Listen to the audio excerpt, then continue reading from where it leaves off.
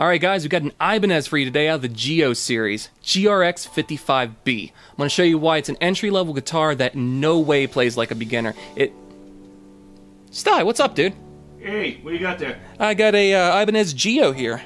Oh yeah? Look at that, 2 humbuckers and a single, I like that. You know it. Yeah, how much is that thing? $179. Oh, that's a really good deal. I would love to have had that when I first started playing guitar. I like it. Ah, yeah, you and me both, man. You know what we got to do now, though? Let's rip.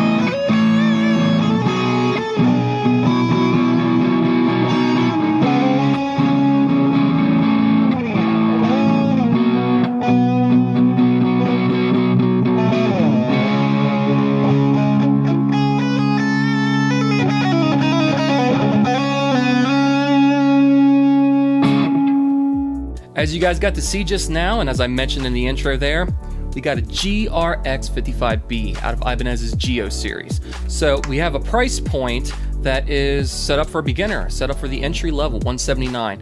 Eric and I both said, well, Sty and I both said that we would love to have these to start out, but you know what? It doesn't play like a beginner guitar. Thing is very smooth, great sound to it. You have a nice maple neck here. It's got the satin back on it, just a natural neck, so you really can glide on this thing.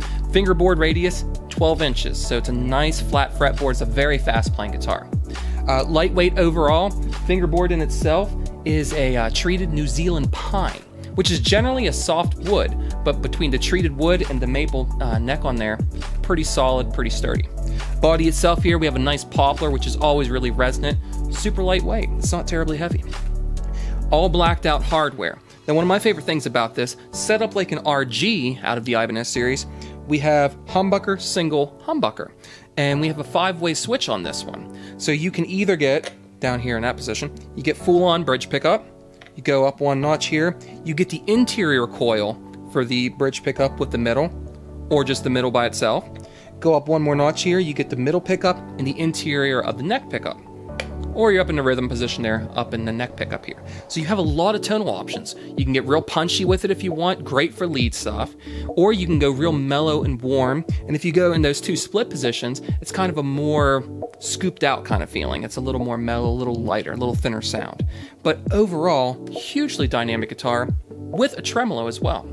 So it's really hard to beat this for an entry-level guitar because it doesn't play like one. Ibanez always doing a great job. Great for rock music and honestly all kinds of music in itself. So yeah, guys, check it out. You can't beat this price point, can't beat this guitar. Don't forget to click like down below and subscribe. Check out our other videos. We'll keep turning them out for you guys. Comment your thoughts down below. We always appreciate it. And as always, thanks for joining us, guys. Catch you in the next video.